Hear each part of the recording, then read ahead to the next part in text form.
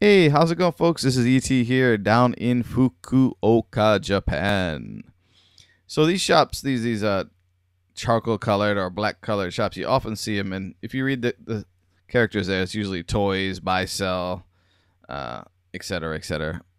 But anyways, these shops have they buy and sell games, toys, music, cameras, musical instruments, electronics sometimes, a little bit of everything they got in there: DVDs, videos, etc., etc., cards, game cards, playing cards, etc. There's all kinds of crap in here. I mean, this is like the otaku paradise. If you're into Japanese otaku culture, games, etc., you'll find this place. If not, you better go find one in your local store. If you're visiting, you should definitely uh, check the internet and all the blogs and see if you can find where the good ones are.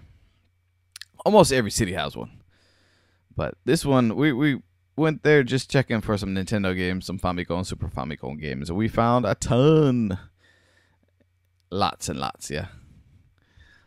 And I'm just kind of looking through. Here's the Ultraman one.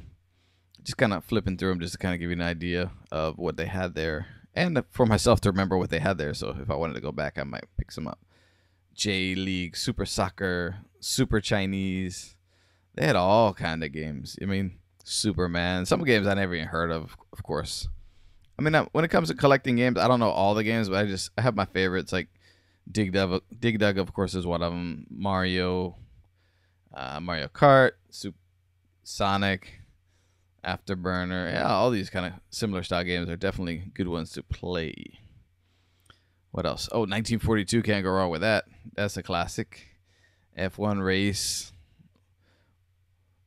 Wow, just all kinds of stuff. And I this place actually didn't have that many consoles, but you can definitely still find the old consoles either at these kind of shops or on Yahoo auctions in Japan. You can find them a lot. So it's really easy to get them for a pretty good price.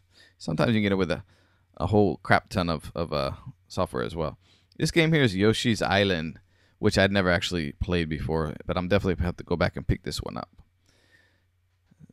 And looks like it was 2,200 yen, so what is that, $22? If you do even, I made 25, $26, so not so bad for.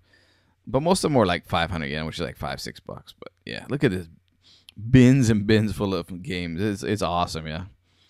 And last but not least, Family Basic Computer for the original Famicom. Awesome.